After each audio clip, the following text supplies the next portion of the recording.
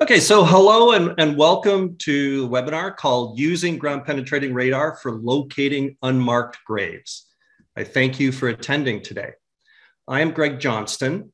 I'm with Sensors and Software, a GPR manufacturer based in Mississauga, Ontario, Canada.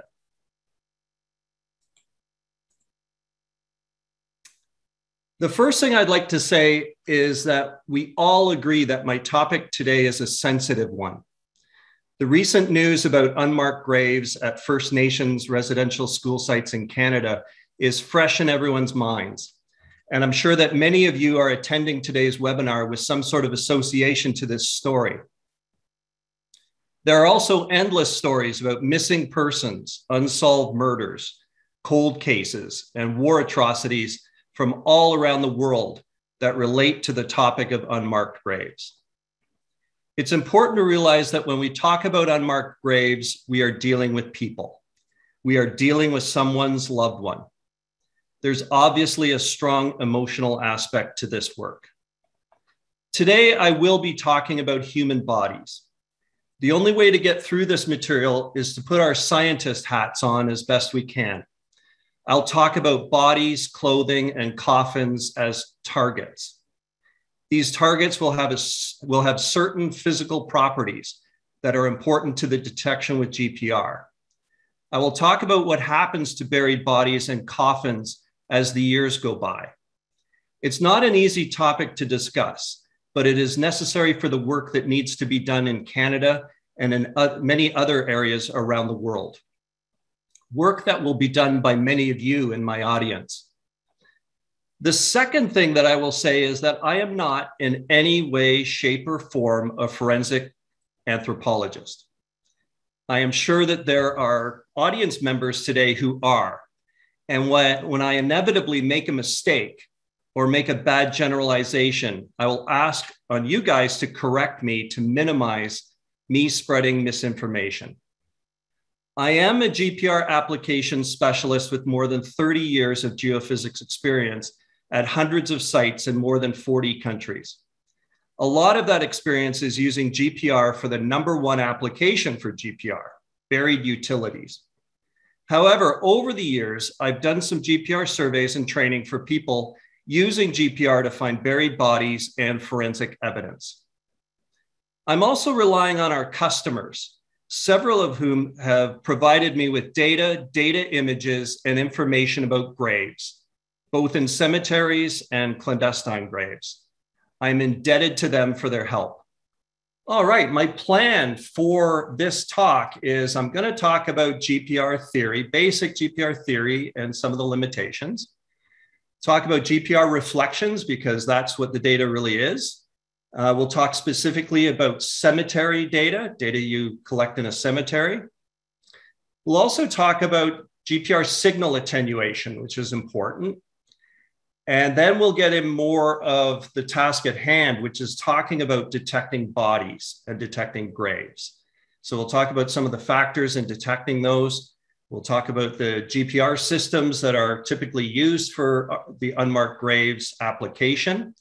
And then I'll talk a little bit about GPR data collection, grid surveys, and the type of outputs that you get. We'll also talk about pseudo-grid surveys, which, if you don't know what a pseudo-grid survey is, you'll have to wait and find out. Then we'll get into the challenges of data interpretation.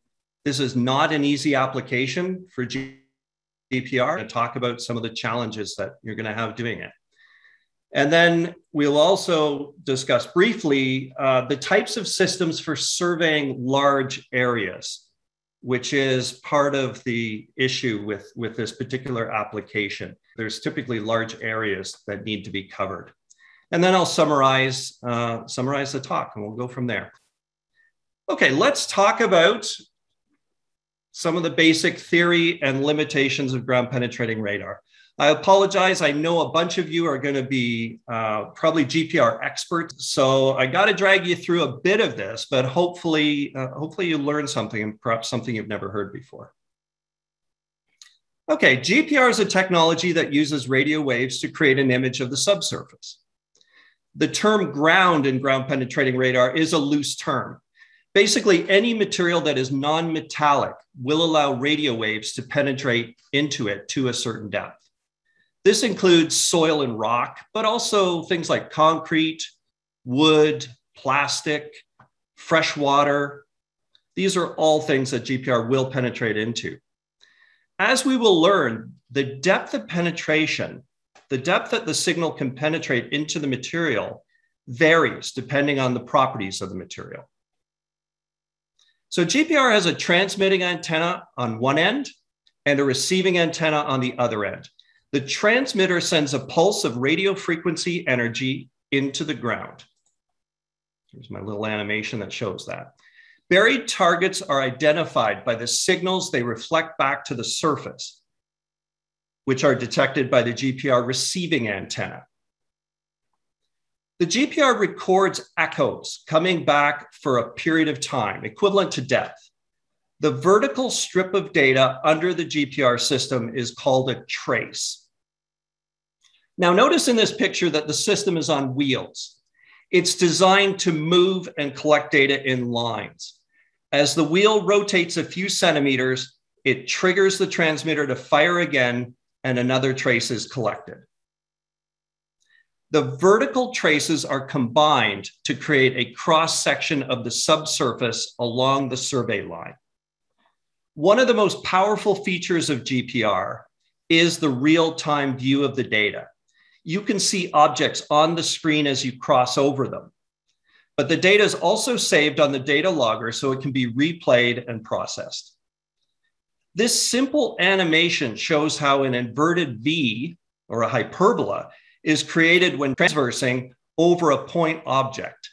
The apex of the V is the closest approach to the target. So that's where it's actually located. After you have crossed the object, you can pinpoint its location by pulling the GPR system backwards until the backup indicator is on top of the hyperbola. And so here we see reality superimposed on the GPR data. So in this particular case, a pipe buried in the ground is at the apex of the hyperbola. That's where it's actually located. So this is GPR in a nutshell. And as I said, I'm sure a lot of you already know this. Conceptually, GPR is like a fish finder or an ultrasound. Waves are sent into the water or a body, and they reflect from objects in the subsurface to locate them. The difference is that fish finder and ultrasound technology uses sound waves or acoustic waves. GPR uses radio waves that travel much, much faster. There are many applications for ground penetrating radar. Here are some examples of those. As I say, the #1 application around the world is really locating utilities. That's a big problem. We've all heard about gas explosions and things like that, and that's usually caused by improper locating. So the strength of ground penetrating radar is its ability to find non-metallic utilities. We're also involved in concrete scanning. If somebody wants to drill a hole into a building, they often want to make sure that they're not cutting something important. So scanning the concrete with GPR is important. We can also scan roads. We can tow systems. We can geotechnical and environmental work in the upper 10, 20, 30 meters, looking for problems involved with construction and that sort of thing. Probably most people have heard of ground penetrating radar from archaeology, exciting finds. You know, everybody wants to be an archaeologist. Ground penetrating radar also gets involved in ice and snow. If you've ever watched Ice Road Truckers, those types of shows, they have to measure the thickness of the ice before they can put a 40-ton truck on it. And GPR is used to do that. We have a whole system called IceMap devoted to that application. We get involved in agriculture and forestry because we can image tree roots and into wood. There's military applications for ground penetrating radar, especially unexploded ordnance. GPR works very well in hard rock. So a lot of people use it in mines, hard rock mines, looking for voids and fractures. And of course, we also get involved in forensics and law enforcement. So looking for buried evidence of various kinds. And so those are all the areas that we get involved in, and even a few more. So it is a very versatile technology because you can look into the ground with it. You can look underneath a surface and see something that's invisible. So let's watch a video of how GPR is depicted in Hollywood. You may recognize the movie.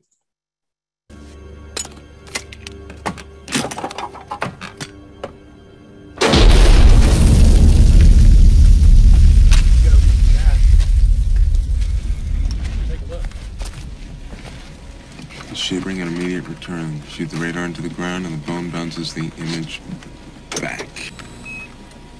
This new program's incredible. A few more years development and we won't even have to dig anymore. Post-mortem contraction of the posterior neck ligaments. Velociraptor?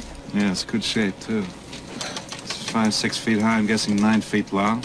And look at the half-moon-shaped bones in the wrists. Look at the pubic bone, turned backward, just like a bird. Look at the vertebrae, full of air sacs and hollows, just like a bird. First of all, this is not a GPR. I'm pretty sure that Steven Spielberg thought that GPR systems were too boring for his movie because they don't make any noise as they collect data. So he replaced it with a seismic system so he could at least have the sound of an explosion. When I was in the movie theater in 1993 watching this scene in Jurassic Park, I was the only one who burst out laughing. However, what is depicted here is unfortunately what many people think is possible. As a company, we spend a lot of time educating people about GPR technology and setting the proper expectations of its capabilities. So here's the reality of ground penetrating radar. The ground is usually a complicated place.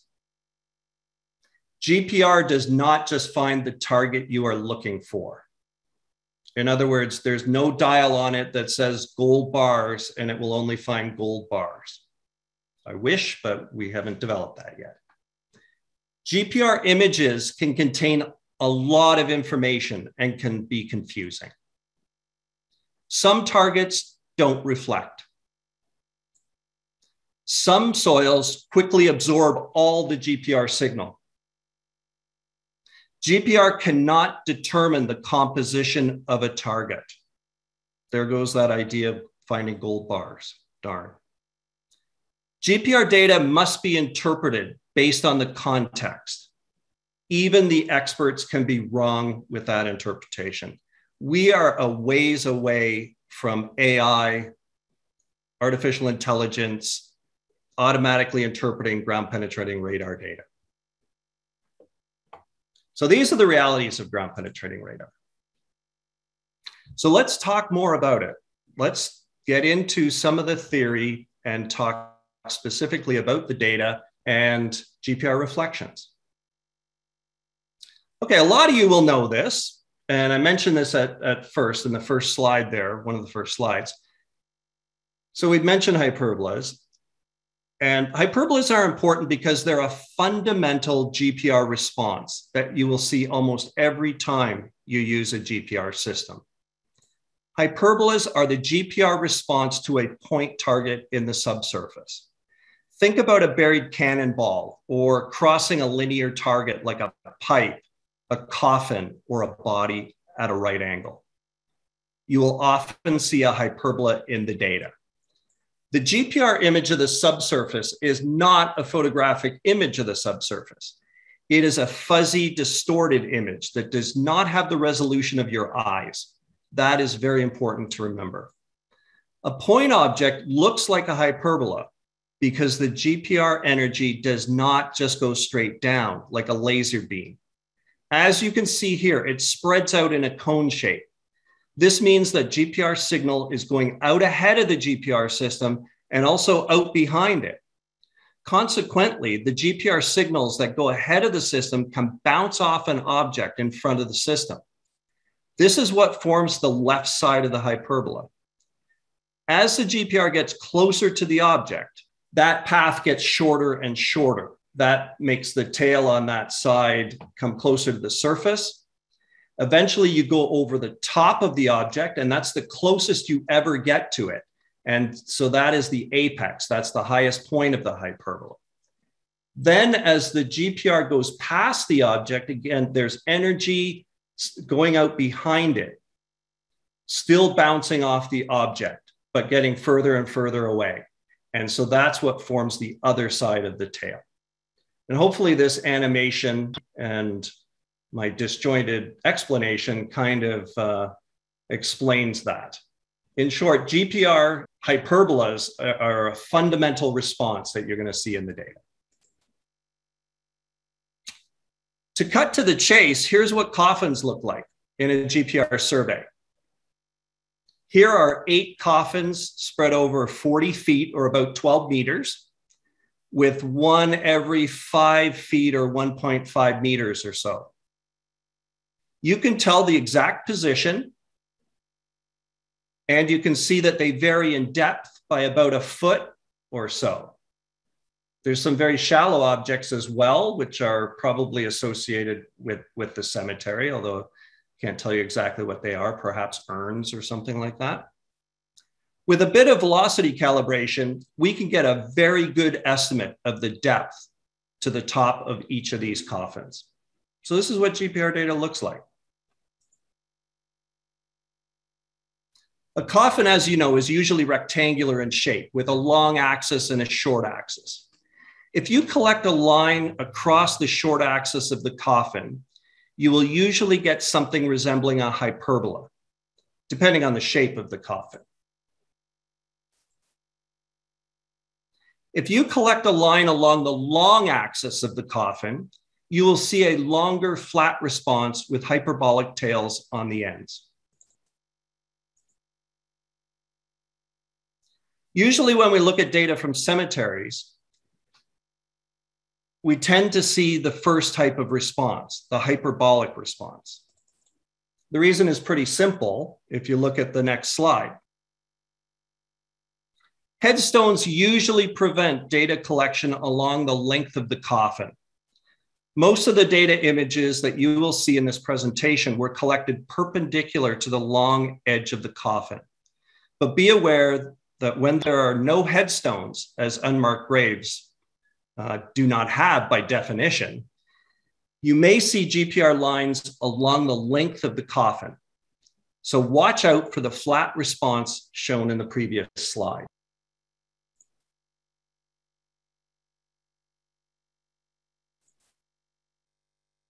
Now that we know what to expect a reflection to look like in our data, let's go back to my opening animation and ask a question. Why does the GPR pulse reflect from the subsurface object? In this case, it's a concrete sewer pipe. GPR waves reflect when there is a contrast of materials, specifically a contrast in a material property called the dielectric permittivity. If you are interested, you can look up the details of this property. But in my mind, the details of the property or even the name is not that important to know. It is only important to understand that a change in this property is what causes GPR energy to reflect. We understand this concept intuitively because every day we look at objects and know that the reason we see them is because they contrast with the air around us. The light reflects off them and into our eyes. GPR waves do the same thing in the subsurface. Here's an animation that shows the idea of how a GPR wave reflects from a boundary. The material above the interface at 1.5 meters has a different dielectric permittivity than the material below. That is why the GPR energy reflects at the boundary between them. And what I want you to notice is some of the energy reflects and some of the energy transmits through. And if you watch the video, watch the animation, the energy that transmits through doesn't act, it acts like the boundary was not even there. It just goes right through it. But some of it reflects. And that's the key part of ground penetrating radar. At any interface, some GPR signals reflect and some signals transmit through. And we are familiar with this. Think about looking out a window at night. We can see the reflection of the woman in the glass, so we know that some light is reflecting. We can also see the lights of the city through the glass, so we know that some of the light is transmitting through. What controls how much energy reflects and how much transmits through? The reason this information is important for GPR is because we know, or we should know, that the more energy that reflects back to the surface and is detected by the GPR receiver on the surface, the better chance we have of seeing that subsurface boundary or object. So again, what controls how much energy will reflect? The answer is the magnitude of the contrast of the materials. The bigger the contrast, the more energy that reflects. Let's look at the dielectric permittivity values of common materials we will encounter in nature and out in the field. Dielectric permittivity uses the capital letter K for short. So you will sometimes hear me call it K. Just think of it as K for contrast and don't think too much about the spelling. In this table are the K values of some typical materials. You can see here that except for metal on the bottom, most materials have a dielectric permittivity between 1 and 80. That's air and water. Everything else we tend to encounter, except for metals, is in between. Ice is 3, dry sand is 5, granite is 6, limestone is 8, wet sand 25, clay 40. So you can see the numbers. Everything in nature has a dielectric permittivity value. So the amount of GPR energy that reflects from an object depends on the contrast between the K of the object and the K of the surrounding soil. The bigger the contrast, the more GPR energy that reflects. That is called the reflectivity. And in case you're interested, you don't have to be, here is the formula for calculating it. Let's look at some examples of the GPR reflectivity in some different scenarios. Okay, let's start with an easy one. A dry soil with a K of 5 to a metal object, for example, a buried metal pipe. Metal has an infinite dielectric permittivity. So when you do the math from the formula, it ends up having 100% reflectivity.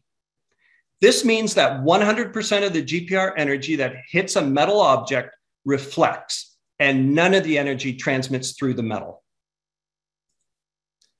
This is the reason why metal objects are the easiest objects to detect with GPR.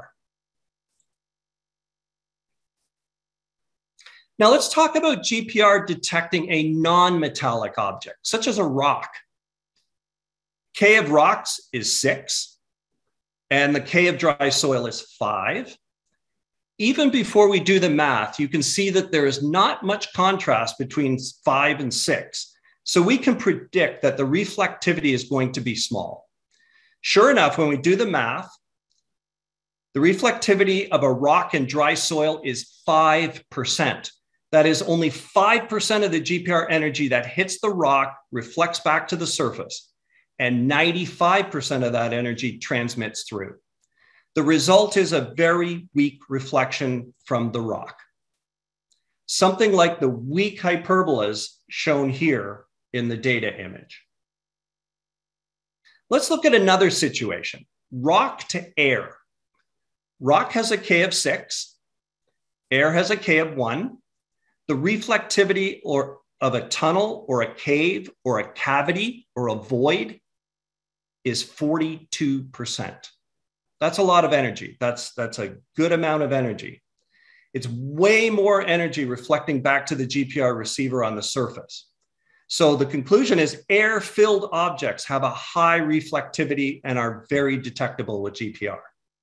And so this is what the GPR image looks like in this situation. So clearly we get very strong responses from the interface between the rock and the air in the tunnels. Okay, if we look at the dielectric permittivity table again, note that water has a very high dielectric permittivity. It's 80. It's much higher than dry soil, which is 5. Dry soil has a low K because the pores between the grains are full of air with a K of 1. That pulls down the K for the soil. When you replace the air with a K of 1 in the pores between the grains with water that has a K of 80, even though the pore space is a small percentage of the total volume, it increases the K value for that new wet soil. And in general, the presence of water in soil has the largest effect on the K value for that soil. Notice the range of values. Dry sand is 5. Wet sand is 25. The only difference between those two is the presence of water. If you go into a swampy mixture, like sort of a quicksand, you can even get values of K that are more than 50. Simply put, the more pore space with water in it, the higher the K value for that soil. Okay, so recall that a rock in dry soil only has a reflectivity of 5%. Okay, let's see what happens to the reflectivity of our rock if we add water to the soil. So here we are adding water into the soil. Saturating the soil with water increases the K from 5 to 25. So the rock is still at 6.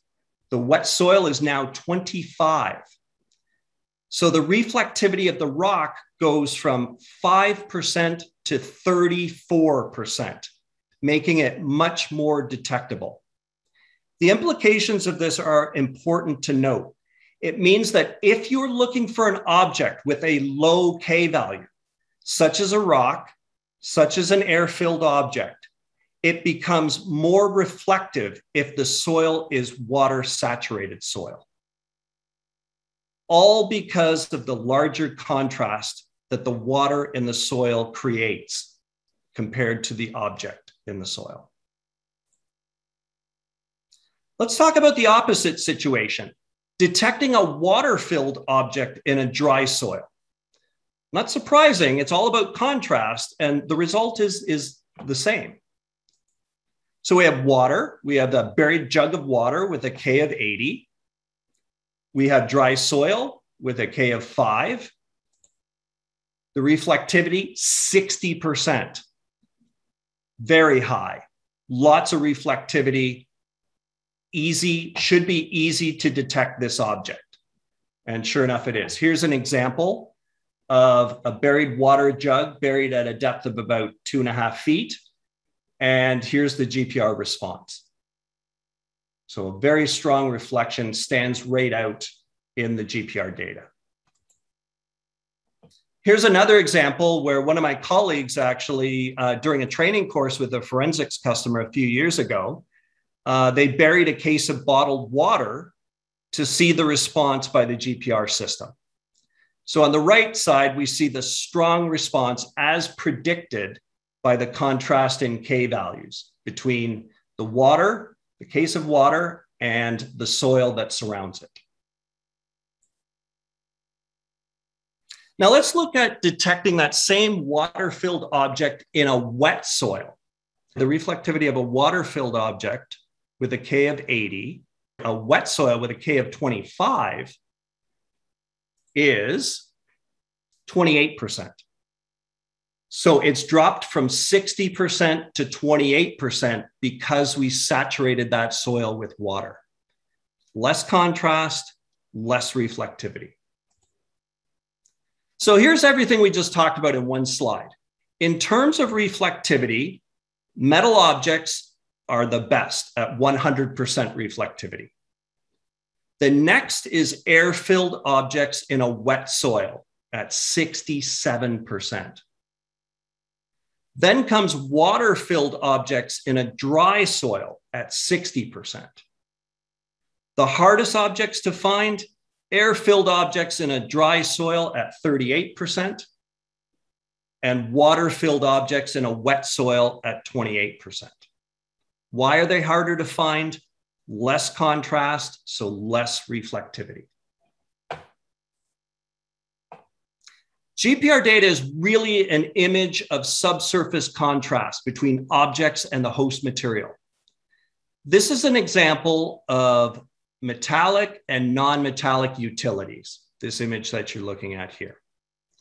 But it makes the point I'm trying to make. When we see strong reflections, we now know that this means a large contrast, and there are several strong reflectors in here, hyperbolic reflections. When we see weak reflections, we now know that this means less contrast.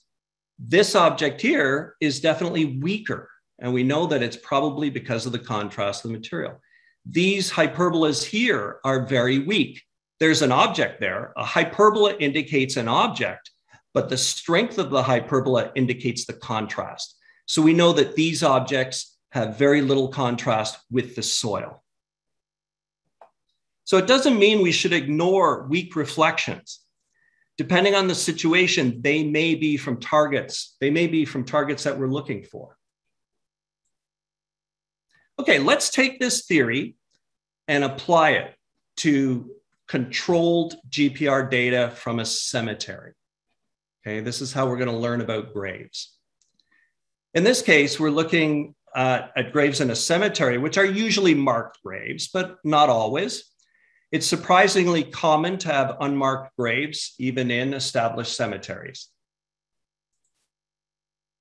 Here's another example of the responses from coffins in a cemetery.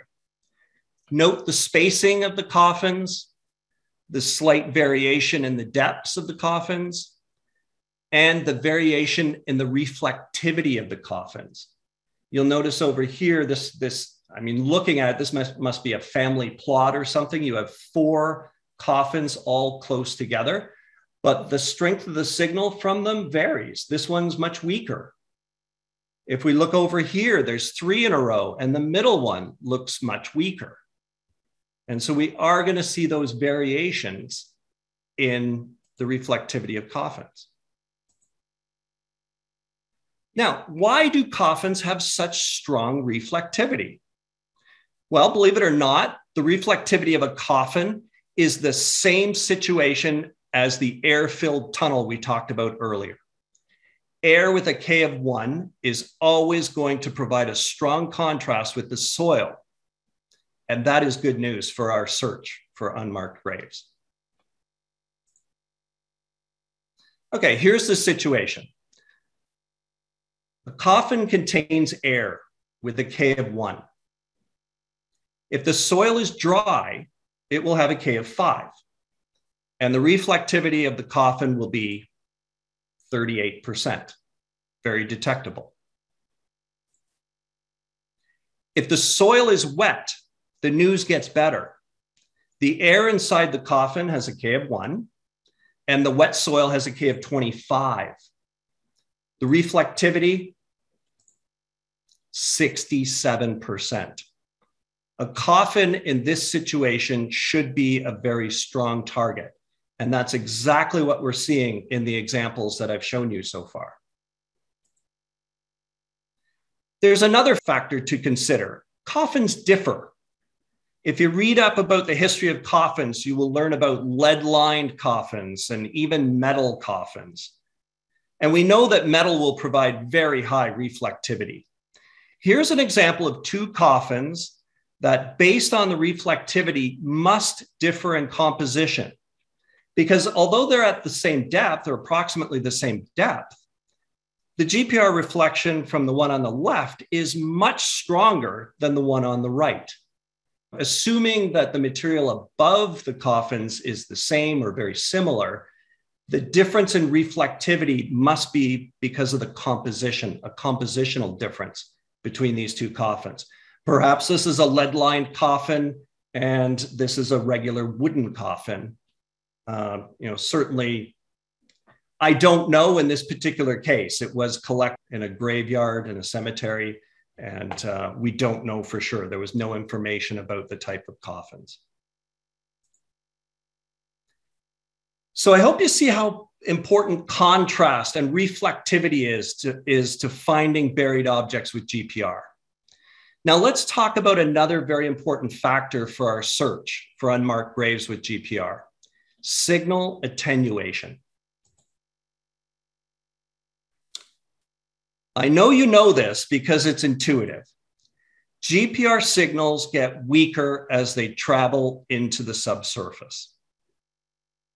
But let's just make sure that we understand what is really happening. GPR reflections get weaker with depth. The dominant reason is signal attenuation. The depth that GPR signals travel into the subsurface before they are completely attenuated or absorbed is controlled by the electrical conductivity of the soil. We know this more commonly as clay is bad for GPR, but the underlying cause for people to make that statement is that clay-rich soils generally have high or relatively high electrical conductivity. Here's an animation that shows what happens to the GPR signal as it travels in materials with different electrical conductivities. On the left, low electrical conductivity, typical of sandy soils, results in slower attenuation of the signal and a lot of reflected energy making it back to the surface. We know that we can only detect an object in the subsurface with GPR if the energy reflects and makes it back to the GPR receiver on the surface before it gets completely attenuated. In the middle is a material with higher electrical conductivity, like a finer grained silty soil. The GPR signal is attenuating, but a little bit of signal makes it back to the surface.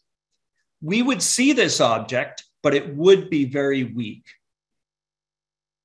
On the right is unfortunately what many soils are like. They have high electrical conductivity and they absorb the GPR signal quickly. In this case, the GPR energy makes it down to the object and reflects, but then it is completely absorbed before it makes it back to the surface. This object is invisible to GPR.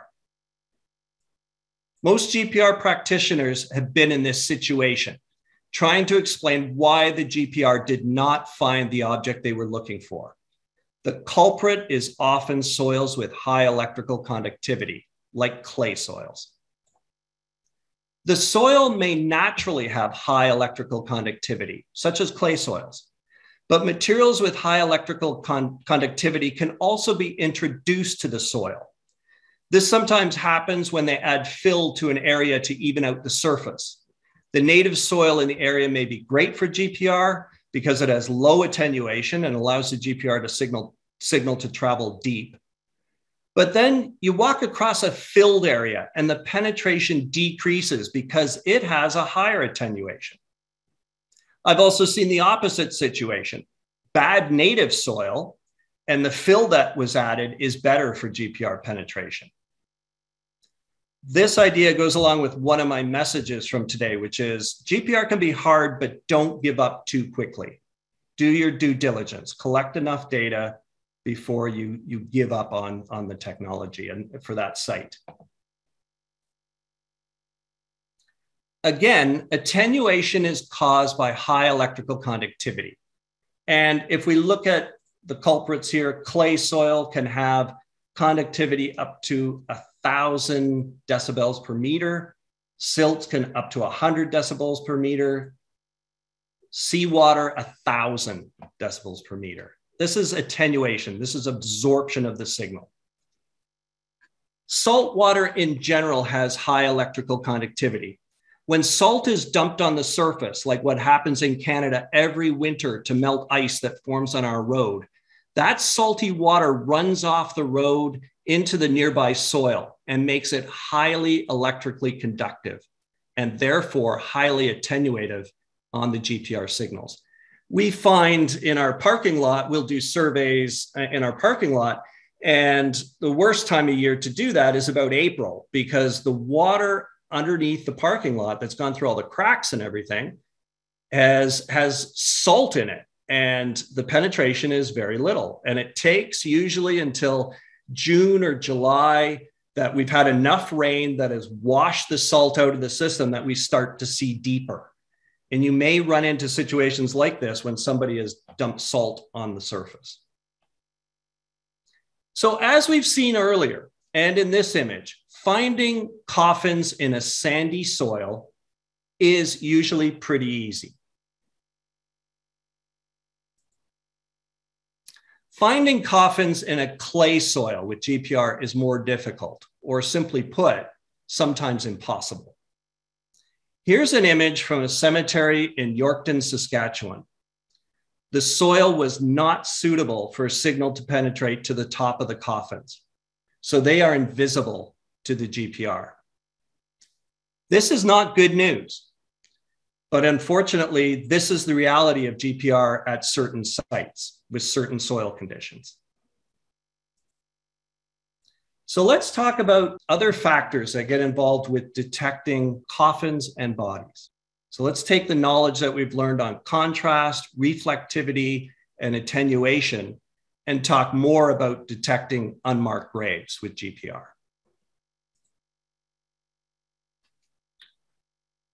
I am not certain how long this process takes, but eventually wooden coffins degrade and collapse in. One of our archaeology customers tells me that when he surveys 19th century cemeteries, nearly all the coffins have collapsed. But from a contrast point of view, think about what happens when a coffin does collapse. Contrast is lost. Detecting the coffin directly becomes more difficult, especially a wooden coffin, which would have similar properties to the soil. The subsidence of the soil in the grave shaft due to the collapse of the coffin can be a feature to look for. There's other technologies that you can use. LiDAR is another where you may be able to spot those little depressions from a grave. The subsidence is sometimes filled in with a different soil type, with different properties than the original soil, including different properties in terms of water and air content. And these are things that make the grave shaft, or can make the grave shaft, more visible to the GPR. I have an example of this a little bit later. Let's talk about a body that has been buried with no coffin. Well, scientifically speaking, a human body is not that different than a buried container of water, because the human body is 70% water or so. With that in mind, we should expect a buried body to have a high GPR reflectivity. This is data from a research site where pig bodies were buried to study what happens as they degrade and decay and learn how detectable they are with various instruments over time. This GPR survey line was collected shortly after burial. You can see the strong GPR response from the pig's body, which would still retain most of its mass and water. As we expected, the body at this point is very detectable with GPR. It's also a great image that shows resolution as well. There's no way somebody looking at this would know that it is a body, pig's body. There's just nothing in there that gives you the resolution to make that sort of interpretation.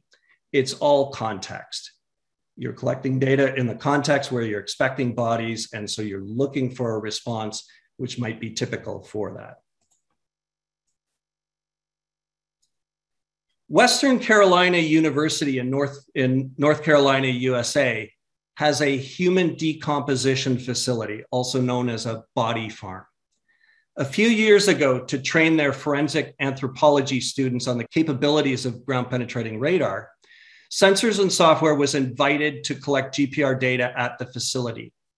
We collected grids of data over several buried bodies at the site. This shows some selected lines from one of the bodies. On the left is the GPR line that crossed the body perpendicularly. And on the right is the line that crossed the body along its length. Good examples of what we are saying and what the physics predicts. Strong GPR responses due to the large contrast between the body and the soil. Here's a simple graphic of what happens to a body over time. Bodies decay, they lose mass, and they lose water. As a result, the contrast with the surrounding soil decreases and the body becomes harder to detect. I don't have an example for this, but I think from everything you've seen so far, you can imagine what that is. These are weak responses because there's just not the contrast. The situation becomes very much like detecting the rock in dry soil. There's not enough contrast for a strong GPR reflection, and therefore the body is easy to overlook in the data. This is why cold cases are so difficult to solve. Looking for a decayed body after many years is a very difficult target. Bones are small and usually don't provide strong reflections. Add to that the complexities of other objects in the ground, rocks, tree roots, etc. The task is very challenging. Clothing helps to make a body a stronger target for a while, but eventually natural fibers degrade. Synthetic fibers last longer and may contain the body mass for a longer period of time. However, after a few years, it's necessary to look for other responses in the GPR data to try to identify a possible buried body. One of those things is GPR reflections from other objects buried with the body that may be slower to degrade. Backpacks, shoes, large belt buckles, etc., may provide a response in the GPR data. Mind you, there's no way to differentiate these responses from the responses from natural objects like tree roots, but they can provide a chance. An FBI agent once told me that they'd solved a cold case when they got a tip to search a farmer's field. They dug where they found a strong hyperbolic reflection, and they found the murder weapon, a knife, surrounded by 4 bodies. So you just never know. Another thing to look for is the hole that was dug to bury the body. Filled in holes may have different air and water contents. Both materials provide potentially high contrast with the surrounding soil, and therefore could provide GPR reflections to help detect the hole. Here's a good GPR example of the disturbed soil associated with a hole. Note the difference between the GPR response on either side of the hole compared to the center. So this does stand out. Again, we don't know what's in the hole. We don't know, why it was dug, but we can see that the soil was disturbed in this area because it looks different than the background. And that's another reason why I always encourage people to collect long lines of data if possible. If you're interested in a small area, don't just collect data in that small area. Do a reconnaissance line that gives you kind of the background picture of the entire area so that when an anomaly does appear, it's obvious. You can say, you know what, this response looks way different than anything else I've seen in this whole area. And that allows you to focus in on it. Here's an 80-meter long line collected over a number of holes that were dug and filled in. This was part of a police training exercise we did at the Ontario Police College years ago. What it shows is how prominently disturbed soil can be. This line is 80 meters long, almost the length of a football field, but it doesn't take a lot of GPR training to know that if I'm looking for a buried object, there are 4 places here that I should investigate further.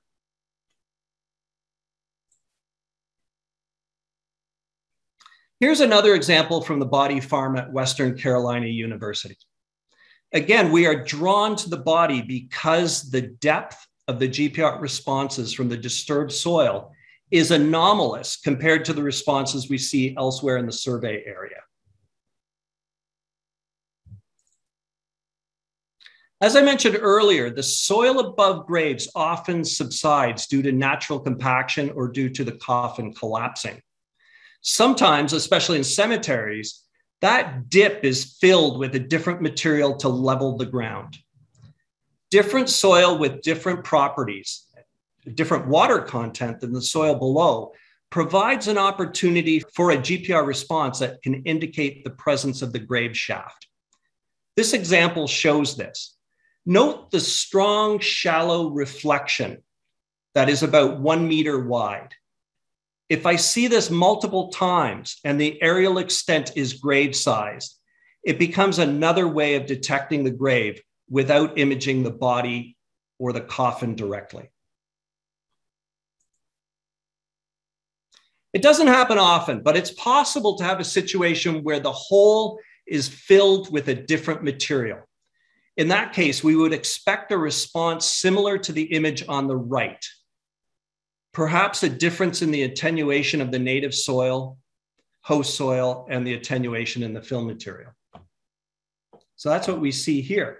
We're getting, in this area, we're getting tremendous penetration where the hole is compared to everywhere else in the area. So note the X shape on the top of the GPR section. And I'd like to explain why we sometimes see that. In this example, we see the same sort of X pattern from the trench. I have an animation that shows why a narrow trench results in an X pattern. It comes down to the GPR signals reflecting from the far side of the trench as the GPR approaches it, crosses it, and moves away from it. When the GPR is on the left side of the trench, it sees the reflection from the boundary below it and on the far side of the trench. The response from the far side of the trench is deeper in the GPR line. As the GPR moves, the far side of the trench gets closer and the reflection moves shallower in the GPR line. When the GPR reaches the middle of the trench, it gets reflections from both sides of the trench and maybe even the bottom.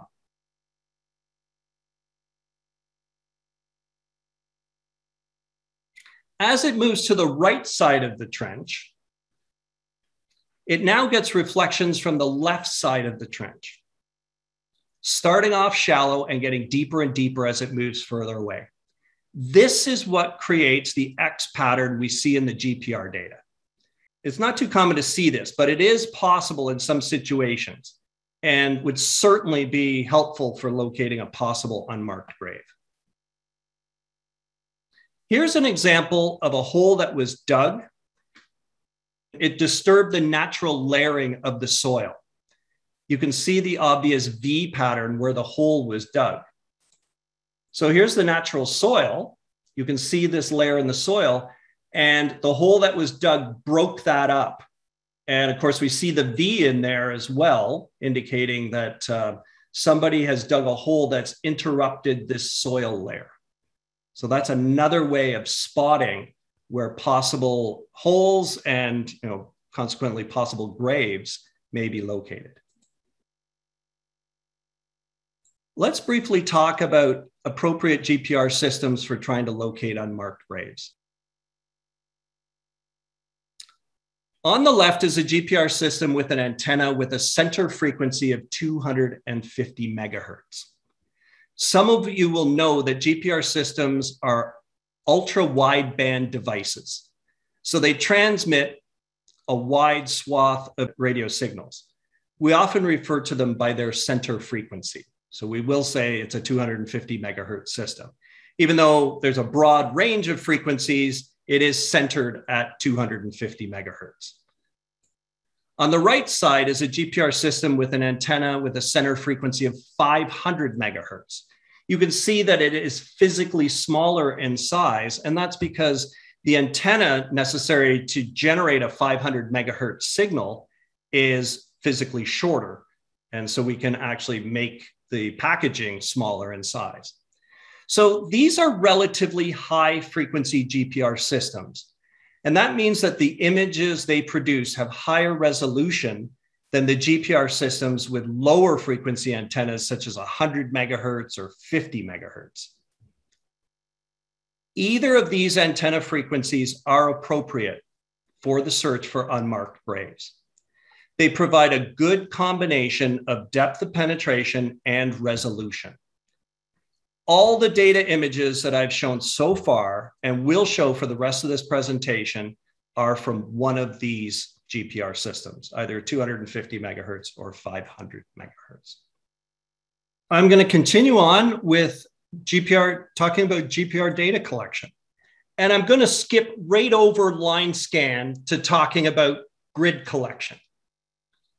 All GPR systems can collect data in a line scan mode. In line scan mode, you collect individual GPR lines. But I hope that we don't have to discuss much why line scans are not appropriate for finding unmarked graves. In GPR surveys for unmarked graves, we usually must cover a large area. And single lines across an area are just not going to cut it. First, your odds of passing right over the grave are remote. And two, recognizing a grave from a single GPR line is very challenging at best. So we're going to talk about grids, which is the proper way to cover an area. This image shows the idea of a GPR grid survey, collecting data over an area like you are mowing the lawn. Here's a short video of collecting a couple lines in a small 5 meter by 5 meter grid to give you an idea of what's involved. So it collects the first line. These lines are actually being collected in the same direction. So he collects the first line, pulls it back to the baseline, and then collects the second line. Yes, it is possible to zigzag. Some of our systems allow you to do that, Noggin and Pulse Echo. The LMX does not, and I don't think the FindR does. And so there's lots of reasons for that, which I won't get into at this time. Let's just say that data collected in the same direction tends to be easier to process and gives you a better image overall. But here's gives you a taste of simple data collection of a grid. Why do we collect grids? The power of grids is the ability to take the parallel grid lines, spaced a certain distance apart, and process them into depth slices. Depth slices are horizontal map images extracted from the grid data at a certain depth. In this example, we see the depth slice of all the GPR data in the depth range from 60 to 80 centimeters. In this image, we see a map image of coffins in graves. These are shown in red. Depth slices are a map of the GPR reflection strength or the reflectivity at a certain depth. Some reflections are weak, shown here in purple, and other reflections are stronger, shown here in red. And then in between, we have colors like light blue and green and that sort of thing. This is obviously, I hope it's obvious, a very powerful way to visualize large amounts of GPR data simultaneously and look for the targets that we're interested in finding. Here's an example of a buried water jug collected at a forensics training course for one of our customers.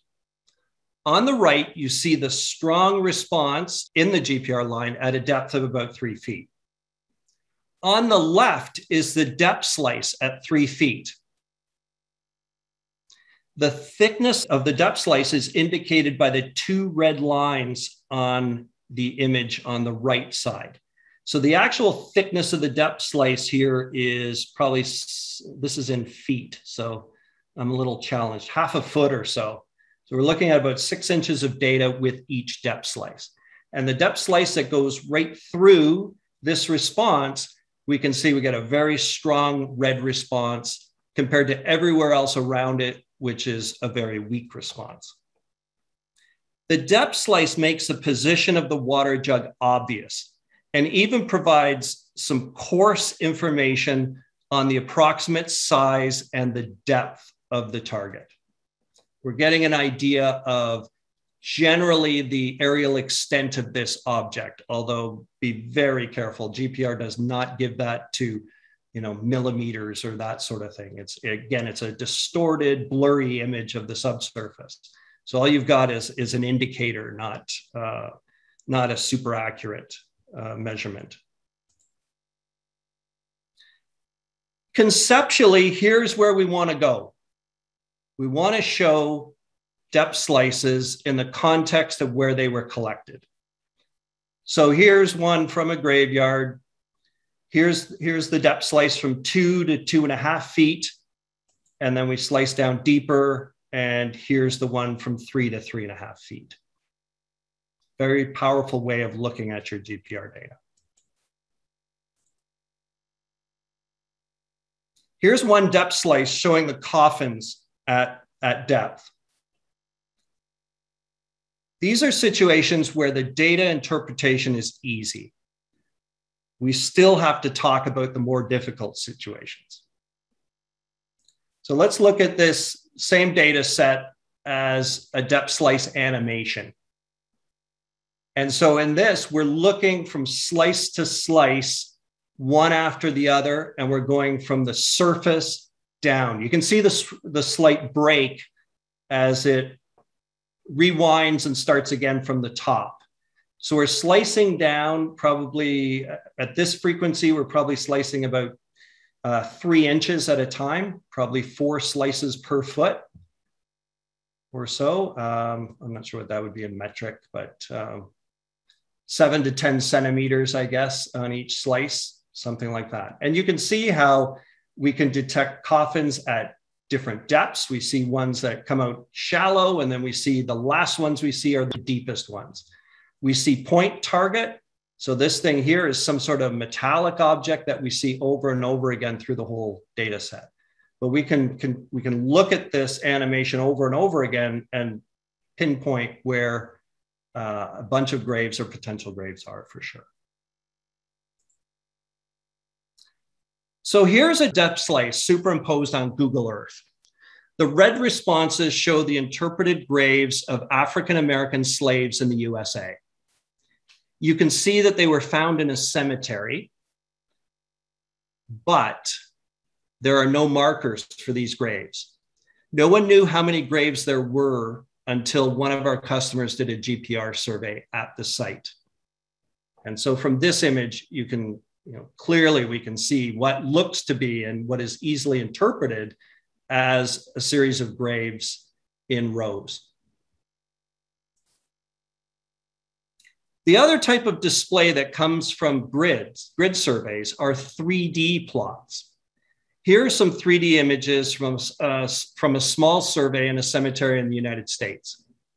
In the final image, the weaker GPR reflections are removed, so the stronger reflections from the coffins are visible in a single view. This is certainly a very powerful way of visualizing your grid data. Here is my favorite type of display for grid data. It takes a minute to get your head wrapped around what you're looking at, but once you understand it, it is great for data interpretation. You are looking at a combination of depth slices and GPR lines together in one view. So we have the depth slice here, and we have the 2 cross sections. The Y cross section is here, the X cross sections are here, and you can actually see on the depth slice where those lines are cutting through. So this line on the right-hand side, the Y line is located right here, the vertical red line, and the X line is located here, the horizontal line. So the reason I like this is if you see a response of interest in the depth slice, you can click on the response and see the 2 GPR lines that cross that object, one in the X direction and one in the Y direction. And that's exactly what we have right here. right at this, we see this red response, so we click on it. Now we're looking at the two lines that crossed it. And so we can see the response of the object here in the Y line, and we can see the response of the object here in the X line. Similarly, if you scroll through the X and Y lines, which you can do, and you see a response of interest, you can click on it and see the depth slice through the object. And then you can look at the shape and the aerial extent of the response and, make your best interpretation. So as much as we would like to solve all our interpretational problems with depth slices and 3D images, going back to the raw data, the GPR cross-section is often necessary to make the best interpretation. Here's another example of what we call the 3D preview plot. In this case, the responses in the GPR X and Y lines don't really look like much.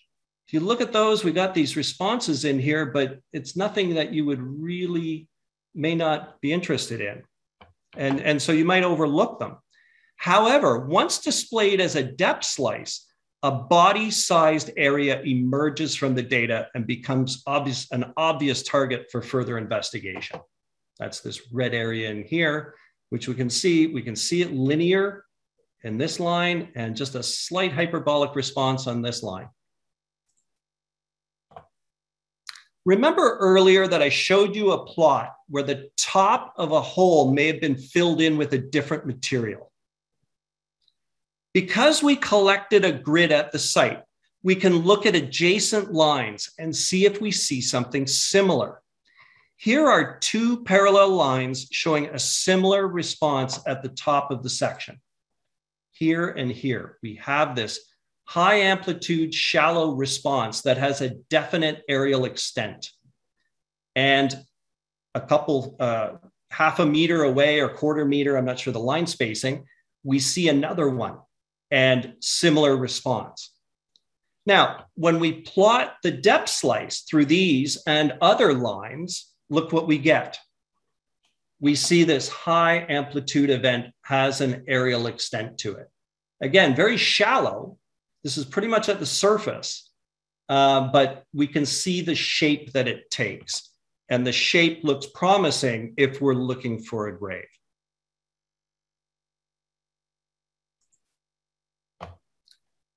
Setting up a grid may sound trivial to many of you with archaeological or forensics background, but there are a few important things that we must discuss before we start collecting GPR grids. One of the hardest parts of setting up a grid, especially a large one, is getting it to be square or rectangular and not a parallelogram. You need to make sure that the corners are right angles. Our data collection software makes that easy. Once you decide on the X and Y dimensions of the grid, it calculates the hypotenuse distance for you and displays it on the screen, so it's easier to use your measuring tape and square up your grid. Now we have to decide on the line spacing. This is the setting that will determine how much work you are actually going to do. The coarser the line spacing, the less work. The finer the line spacing, the more work. The best GPR grid data is collected using the length of the GPR antenna as the spacing. A 250 megahertz antenna is 30 centimeters or 0.3 meters long. So the line spacing ideally should be 0.3 meters. Or if you want to make the arithmetic easier, make it 0.25 meters so that it's easier to calculate things. A 500 megahertz antenna is 15 centimeters long. So the line spacing should be 15 centimeters. If you're a purist, you would go with 0.1 meters to make it easier. You can also get away with 0.2 meters based on the size of the object you're looking for and have a slight gap in your data. But generally, you're trying to avoid the gaps. But let's talk about that further. Deciding on line spacing is basically deciding how big of a gap between lines you can live with. For example, if we're setting the grid line spacing for a 250 megahertz system, like I've got here, if you can't live with any gaps, go with a 25 centimeter line spacing. You will actually overlap by 5 centimeters, but that is a good thing. That way you have not missed anything. If you want to increase productivity and think that you can get away with it, you can do a half-meter line spacing and have a 20 centimeter gap between lines.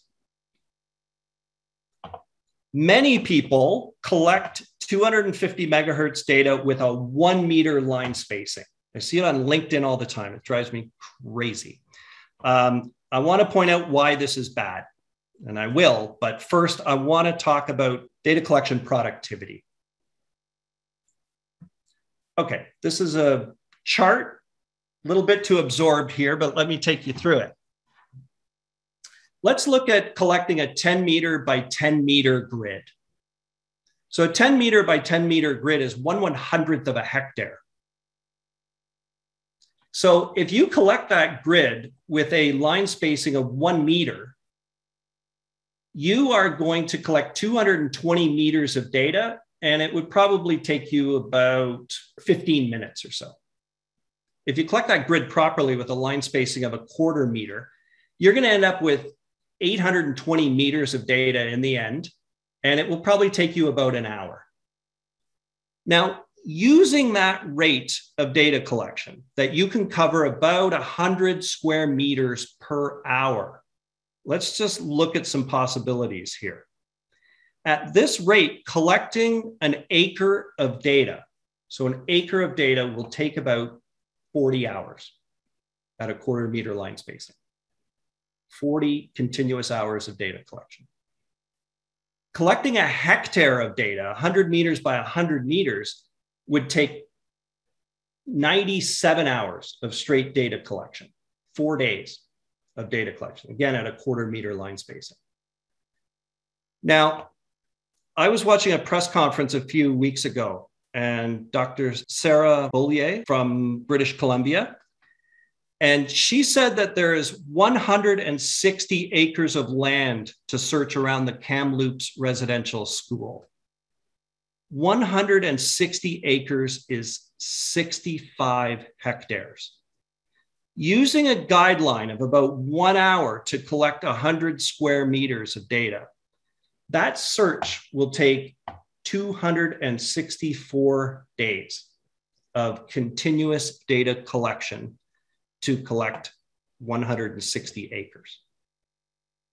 Now, obviously, people look at these time requirements and they look for shortcuts to reduce the time. You can see in the table that if you go with a 1 meter line spacing, the amount of work is reduced by 3/4. It's 1/4 the time, which seems pretty reasonable because, you know, we've got to be practical, right? Well, you got to be careful. If you're trying to increase the line spacing, you have to look at the size of the target you're trying to detect. There are all kinds of objects buried in the ground, and they have different shapes and sizes.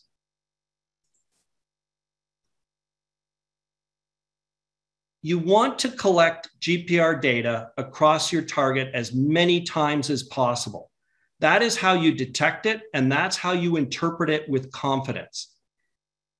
If the object you're looking for is physically very large or long, that is good news as far as the line spacing is concerned.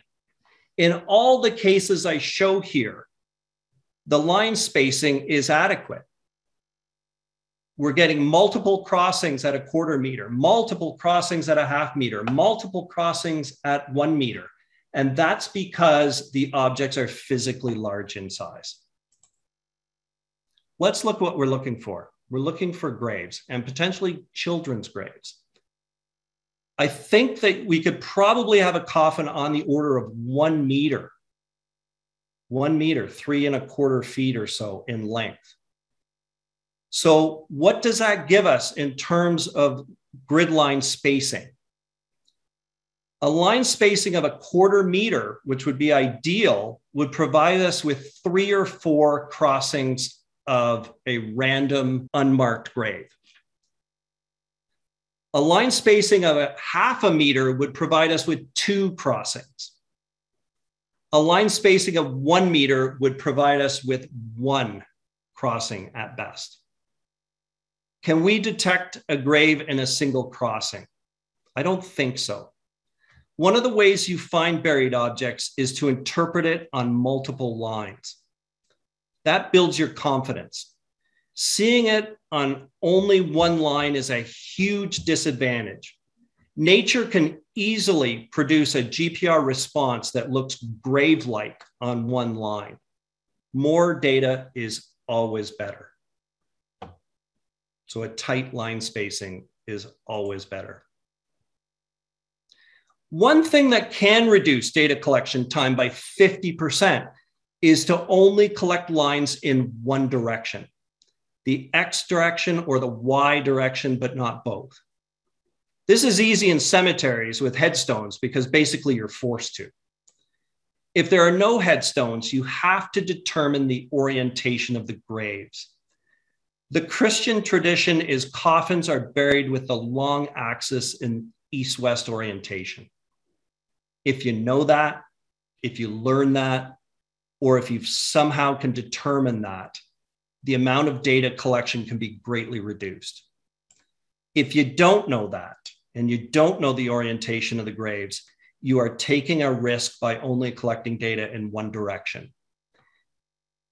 You can easily be in a situation where you're trying to identify a grave on a single line, which is never easy. Moving on to a different type of grid collection. Despite 20+ years of preaching the benefits of grids, a lot of our customers still find them difficult to set up and collect. I would like to offer another type of data collection that can be used to cover areas, pseudo-grid surveys. The reason grids are nice is because we know the position of every line that was collected. When it comes time to interpret the data and process the data into depth slices, that is critical. Positioning is absolutely critical. However, another way to position GPR data is to use GPS. Sorry, I accidentally left the sound on this one. So another way to position GPR data is to use GPS. But we need a good GPS, not one like your phone or a hiking GPS that you buy. So these are not cheap. You're getting into thousands of dollars to get the accuracy that you need. But once you have that, now you can collect data over an area and let the GPS position it for you. And this video shows that idea, walking back and forth, covering the area, all in one line, just zigzagging back and forth in the area and letting the GPS do the work of positioning it. And this is what you might end up with. Here's the path of a survey. Here's the path of the survey superimposed on Google Earth. Here's the survey processed into depth slices. So this can all be done because we've got the positioning, and we have software called Slice View Lines that allows you to take random lines, so lines that are not in an XY grid, and process them into depth slices. So here's the depth slice from 80 centimeters to 90 centimeters, and here's another one from 1.7 to 1.8 meters. And so in this particular case, we see 2 linear features running through the data. But here's the thing. These lines are too far apart to map small objects. If we're looking for child-sized coffins, this data was collected too coarsely, and we have to recognize that. You could technically say, if you're the service provider, you could say, yes, I surveyed the area, but you really didn't survey the area properly. You don't have enough density in the data to make a proper interpretation. Here's an example of how a pseudo-grid data collection should be done when you're looking for a small object. This was collected by one of my colleagues and took about 2 hours. So he collected 7,000 meters of data, 4.3 miles in about 2 hours. If you look at the rough area, he did about 1,500 square meters, which is 15% of a hectare or 37% of an acre. So if you look at that rate of data collection, so it's sped up by the fact that you don't really have to stop data collection. You don't have to stop and start lines. You can just keep going. So compared to some of the numbers before of data collection, what this would work out to is he could have collected at this rate an acre in about 5.5 hours and a hectare in about 13 hours. But after 13 hours, I think he would be pretty tired because that's continuous data collection. When we process it into depth slices, we have a great image. Even small objects, you can see these point objects in this depth slice. And if we look at the depth slice animation, you can watch this over and over. It's dominated by some linear events going through there that are probably utilities in the area. But we can also see these point targets. And that, if we're looking for graves, it's essentially a point target. It's a small object, maybe a few feet, a meter in length. And in this, we see a whole bunch of potentials at first pass here. Now let's talk about the interpretational challenges. I've painted in some ways, except for the whole thing about attenuation, I painted a pretty rosy picture of looking for unmarked graves. But let's talk about the reality that you're going to run into. Here's our ideal outcome. The data that this customer sent me is spectacular. It's on our website because it's so good.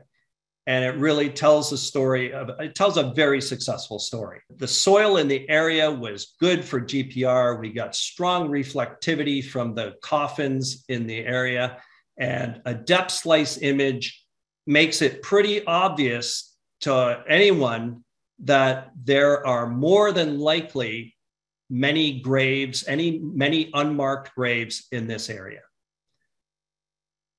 So the depth slice give us the ability to look at large volumes of data in a single sort of view.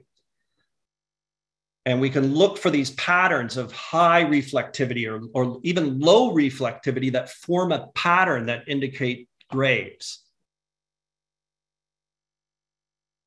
And I hope for all of you, I hope that the data you collect often turns out like this.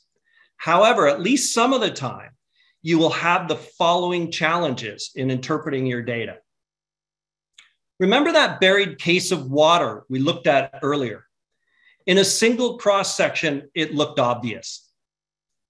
But when you combine it with all the other lines collected in the grid and then start looking at the data as depth slices, it's not so obvious this is a target of interest because there are many other that look just as strong and just as interesting.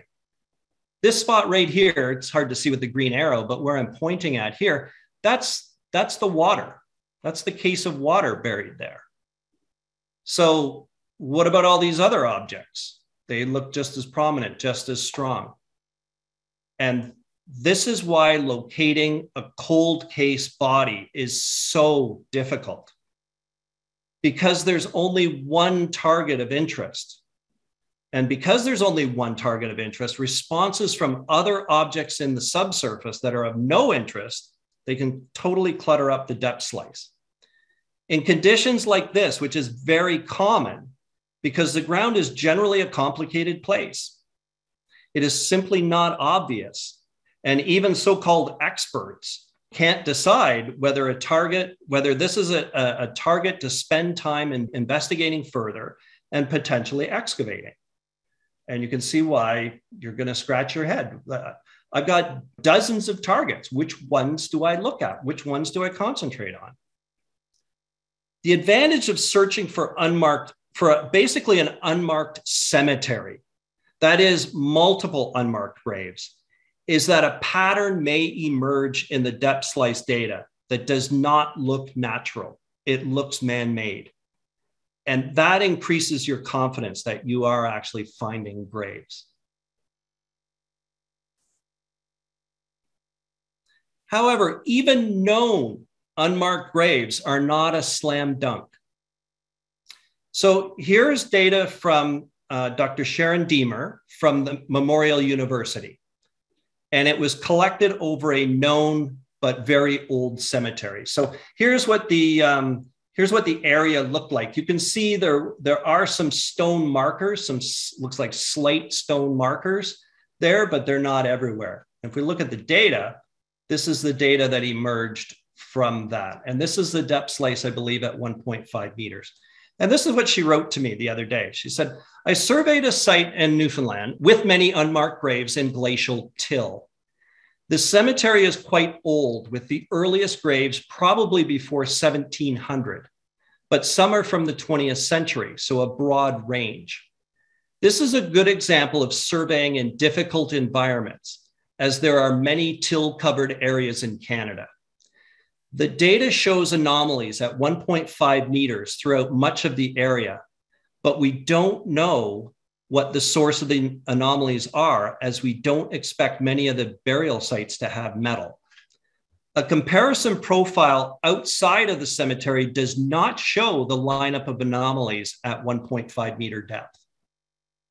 So presumably, a lot of these are from unmarked graves, but not much of a pattern and a tougher interpretation. And again, we also have the situation that the till soil has a lot of reflectors in it. There's a lot of probably cobbles and boulders and this sort of thing that are giving us a strong response. And therefore, differentiating those strong responses from something that may be a potential grave is challenging. There's no question about it. It's very important to understand that depth slices and 3D views of GPR data are views of GPR signal amplitude or reflectivity. If your target is strong, it will be visible in the plot. Now, some of the responses that we've talked about that may be indicators of a possible grave may not map out well in a depth slice.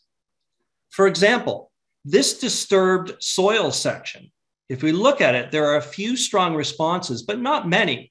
So the disturbed soil may not be visible when we look at it in depth slices, and therefore we may overlook a potential grave. I would say that this trench-like feature that we identified earlier in the data may not be visible in the depth slices either. There's really nothing that dominates. Maybe the edges might appear, but there's a real worry that it may not be visible if we're only looking at our data in depth slices. So one way to attack this is to go through your data and add interpretations to possible targets. Strong, weak, it doesn't matter. So let's take this data set and do that. So this one that was 7,000 meters of data, somebody went through that data and added interpretations to every hyperbola and every object of interest. They actually gave them different colors depending on the characteristics of the hyperbola. It looks like the green one, which is a weak response, and versus blue ones, which are a stronger response. This potential hole dug, we can mark that with an interpretation.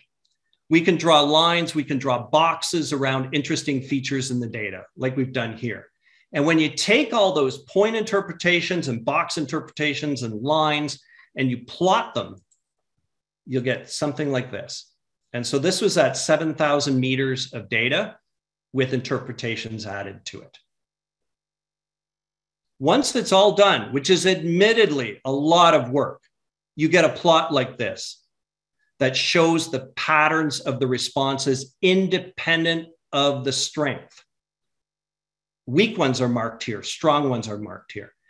So now we know that we're going to ignore the linear responses in this data set because they're likely utilities buried in the ground. But we are going to have a closer look at the clusters of responses, mostly in brown, that may be targets of interest, these little clusters that may be grave-sized or something like that. we're going to take another look at those. So here's the thing. Data collection and interpretation take a lot of time. Subtle reflections of grave shafts or disturbed soil can be interpreted, but not practically on a scale of thousands of meters of data. So that's why we have to narrow down the search areas. We have to find ways to narrow down the search areas. So witnesses and survivor input is important to narrow down the size of the areas to survey with GPR. Now, let's talk about that. If we do, we're still going to have large areas to search. So how do we, and you saw the numbers. One guy walking around with a GPR system is going to take days, weeks, months to collect the data. So let's talk about speeding things up and some strategies. So one way is we have an option for our systems that we call Smart Sled. And Smart Sled allows the user to tow the system behind an ATV or other vehicle. And simply, this is going to increase data collection speed and therefore productivity. Inside this sled is a GPS that's used for positioning so you know where you are. Of course, you're going to have problems when you're in the woods and the GPS is not quite as good. Those are the challenges when we're in wooded areas and getting our positioning done when there's things blocking the GPS signal to get accuracy. But this is one possibility, Smart Sled. Another way to increase productivity is to deploy an array system. That is, combine 2 or more GPR systems together to collect a swath of data in each pass rather than just a single line. Our standard Noggin and Pulse Echo systems can be combined in this way, and we call them SPIDAR systems. If you look on our website, you'll see information about SPIDAR systems. And they're really a combination. They're taking our standard products and adding more and more systems, networking them together so that they can collect data simultaneously in wider and wider swaths. So obviously, this is a more expensive system, but if productivity is critical, it can be done. Or you can combine an array system with the Smart Sled idea and collect data with something like this. This is 6 500 megahertz systems collecting data simultaneously. The system was used by one of our archaeology customers in Europe for large-scale data collection around Stonehenge a few years ago. And it led to new archaeological discoveries in that area. There was a lot of press about it. There's a lot, I think Nova did stories about it. There was a lot of media coverage of that. And they didn't just use GPR technology, they used other technologies as well, but made a whole bunch of new discoveries, basically of other objects buried in the Stonehenge area. But to answer the question here, this type of data collection with a system like this, an array system, they got to the point where they could easily collect a hectare or more of data a day. Very last slide before my summary here. Last summer, some of you may have heard about the GPR survey done in Filari Novi in Italy. An entire Roman city was surveyed using a sensors and software SPIDAR system. And if you watch this animation a few times, the data really speaks for itself. You can see like a amphitheater down in this area here. You can see structures and streets and all kinds of stuff. And so in some ways, this is what needs to be done in some of these searches for unmarked graves in Canada and around the world. So it is possible to do. It's possible to collect detailed GPR data over large sites, but typically it requires the advanced systems like a SPIDAR system. I am finished. I just want to summarize the things that I've been talking about for the last almost 2 hours. So GPR is one of the geophysical tools that should be used in locating unmarked graves. But it's not a miracle tool. It never works 100% of the time. It has limitations. And so it's not going to work in all areas. Soil with high attenuation is going to be the biggest problem. Clutter sometimes makes it hard to differentiate graves from other targets. That can be a problem. It's important to use other knowledge to narrow down the search to key areas for the detailed GPR surveys. Hopefully some of these very large sites can be focused in on some key areas and the surveys done there. If you do run a survey, think about the targets, think about the time of year, and think about when you will get the most contrast between the soil and the target. If the soil is water saturated, looking for a dry target is ideal. If the soil is dry, looking for a wet target is ideal. Those are when you're going to get your maximum reflectivities. Also, data must be collected correctly and with enough density to allow interpreting possible grave responses. This is my biggest fear in the current state in Canada, is that people are going to say they've done surveys, but have they done surveys adequately? Does it have the density necessary to spot unmarked graves?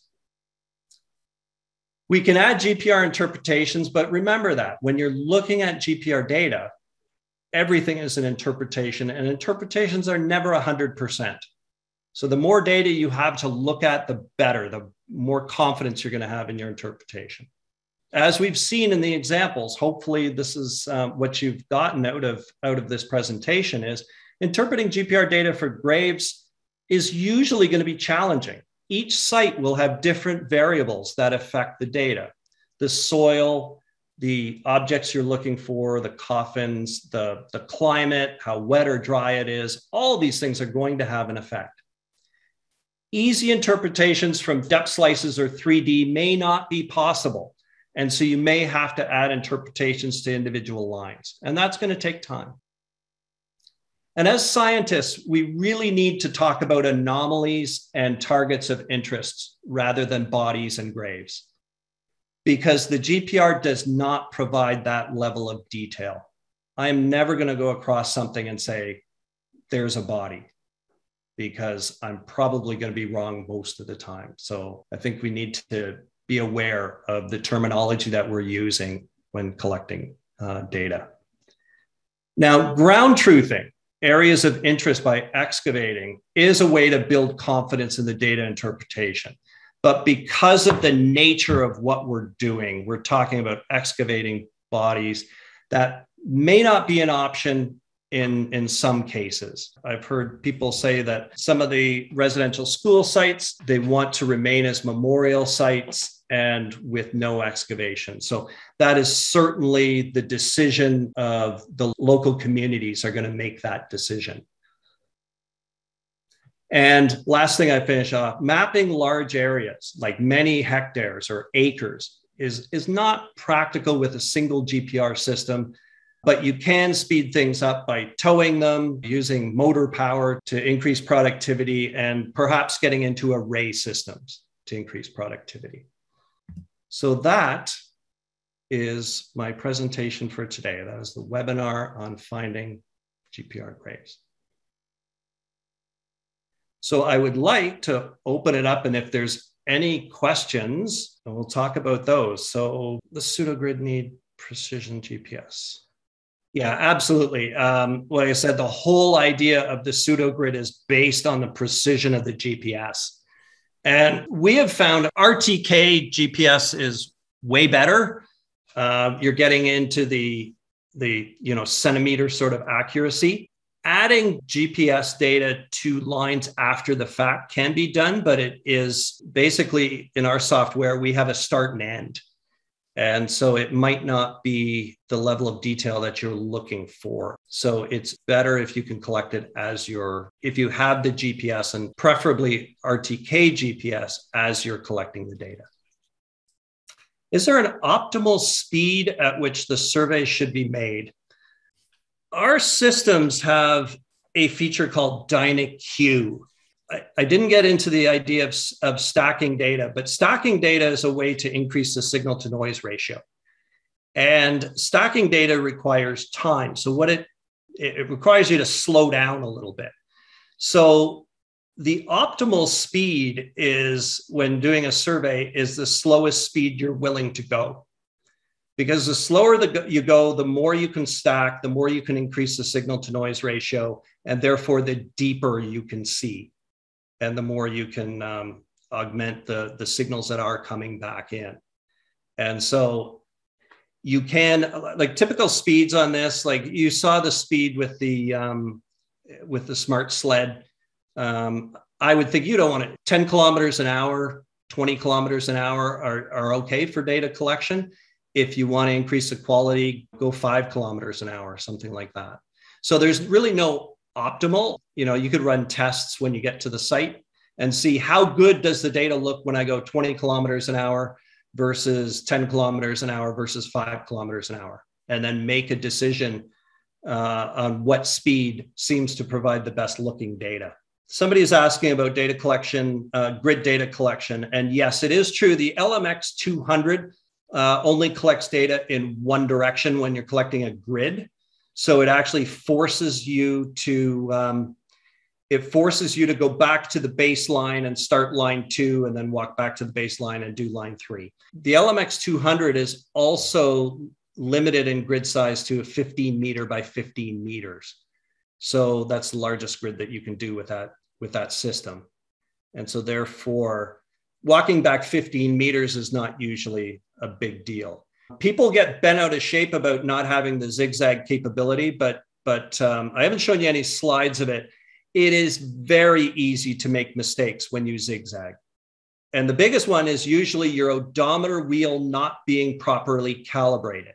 And if the odometer wheel is not properly calibrated, it's not measuring distances correctly. And what that results in the data is something called the herringbone effect. You get responses that should be linear, but they zipper, they jump from side to side, and they look terrible, and they're very difficult to interpret. And when you go back and if you collect the data all in the same direction, even if your odometer is not calibrated correctly, you are still going to get a very workable image. The positions may not be exactly correct, but you can easily correct for that mistake by stretching the data to the correct distance. And so while it may seem like irritating that we don't allow you to zigzag with the LMX 200, it's actually to save people a lot of work. I'm concerned about how well the equipment will work in uneven ground or long grass. Our systems are designed for rough terrain.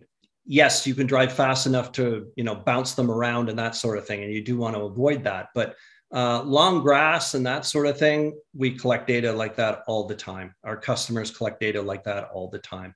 Uneven ground is, it depends on how uneven. If you're on the order of 6 inches up and down over the distance of a meter, if you pardon the mixed units there, I would still use a GPR system on that site, because you may not get perfect ground coupling with the antennas at every single trace, but you'll probably get enough to produce a decent image of the subsurface, something that is interpretable.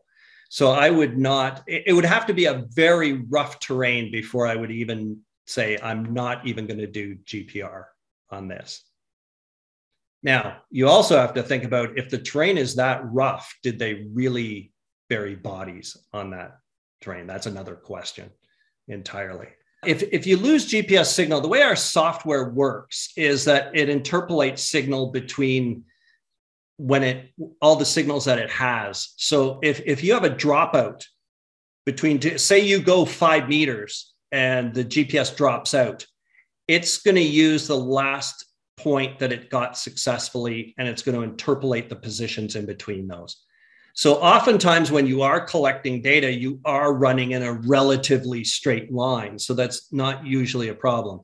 Now, if your GPS drops out as you go around a corner, might have issues there. But generally, GPS is obviously important. The positioning is important. We do everything we can to use the GPS data that we have. And there are ways of correcting it. Somebody was talking about, using other geophysical mapping techniques. And absolutely, I really don't think that GPR should be used on its own. I think there has to be other technologies used. Now, my expertise is on GPR, and the topic today was on GPR for this particular application. So that's why the whole concentration was on GPR. But I think if you look at it, I think you need to look at other types of geophysics to combine the data sets to give the best possible interpretation. And I'm not familiar with geoelectric, but if it can find graves, then by all means, I would complement the GPR data with other geophysical techniques as well. There's a question about stacking that just came in. You might want to answer that. Can you explain to us how it's collected method by static measurement or mobile, like the 250? I just might actually have a slide for that. This is kind of what ultra stacking is all about. Okay, so this is kind of what happens when you're using one of our devices with the ultra receiver. And so, for example, we didn't talk about step size, but step size is the distance between sample points on the ground. And in this case, it's 5 centimeters.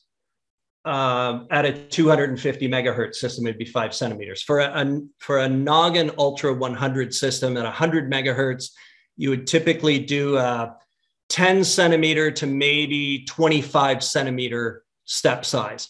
And here's what happens is as the system is rolling along, in the gap between 0 and let's call it 10 centimeters, say you're doing a step size every 10 centimeters.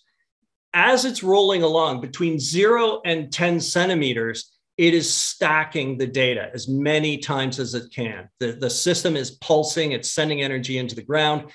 And in the end, by the time it hits the 10 centimeter mark, it may have, say, 30,000 traces. And it takes those 30,000 traces and it combines them all into one average trace. And then it does the process again for the next 10 centimeters. And this kind of shows the process, this animation, but in here it's only showing, I think, 4 or 5 traces being collected. But the ultra receiver will collect tens of thousands. And the main difference is that the system is that much faster. So whereas before we would collect dozens of traces, now we collect thousands of traces. And what that does is, as I say, once you stack it up that high, the signal to noise ratio increases, and therefore you see much, much better. And here's another, you see much deeper. And so here's an animation, if I can get it to play, that kind of shows that idea. At low number of stacks, you cannot see this particular object. But as you get up into the hundreds of stacks and into thousands of stacks, now this metal sheet, which was a known target at a known depth, becomes visible. So anyway, I hope that answers your question about the ultra receiver. Good question about bush. So bush and thick trees that have grown up since the time of the residential schools site. Challenging site. All you can do is collect the data as best you can, either around, I don't know this particular situation. I don't know whether it's at all practical to say, can we remove the vegetation so that we can do a proper GPR survey? If that's not possible, then you just have to do the best data collection that you can, which is admittedly very challenging. And the toughest thing will be positioning. And so, by its nature, the vegetation is going to block the GPS if the trees are large enough. And so you may end up having to do your positioning with, literally tape measures and grids and that sort of thing. That's really the only way to get the proper positioning in the data. Polarity changes to constrain material interpretation a little bit. You can, yes, if you look at the signal, you can look to see which signals are a positive reflection coefficient and which ones are a negative reflection coefficient. And you may be able to make inferences about composition and that sort of thing. It's done a little bit.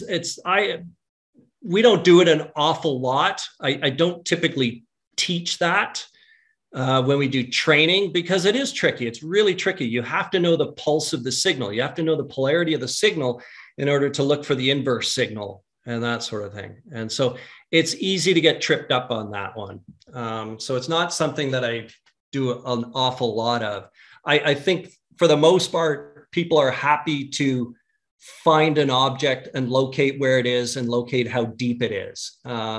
If you're trying to determine composition, then you're into a whole other realm. Okay, so we're out of questions. So I think that we're done for today. I hope you enjoyed the presentation. I hope you learned something from the presentation. Please keep in touch if you have questions. If you think of something in the next few days, send us an email and we'll answer you as best we can. Okay, thank you for your attendance today.